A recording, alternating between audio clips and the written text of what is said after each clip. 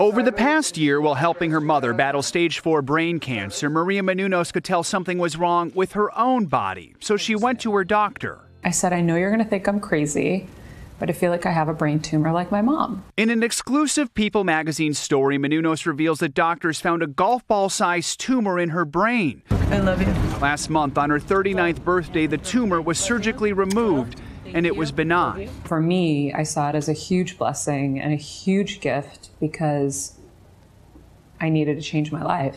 What she has is called meningioma, a slow-growing tumor that forms on the membranes covering the brain and spinal cord. It occurs more often in middle-aged women and is usually not cancerous, but symptoms can include headaches, blurred vision, and speech problems, all of which Menounos experienced. Usually, if they can get most of it out of there, it's less than 10% that it's going to recur. In her case, her surgeon says 6 to 7% chance that it might recur because he got most of it out. Tomorrow, we celebrate our favorite Bachelor. While her prognosis is good, Menounos has decided to step down as co-anchor of E! News so she can focus on her family and herself. We're caretakers as women, and we help everybody, and we put ourselves last, always.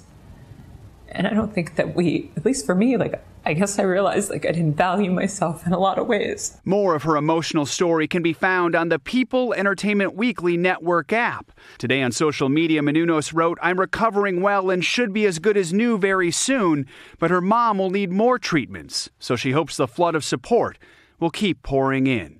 Joe Fryer, NBC News, Los Angeles.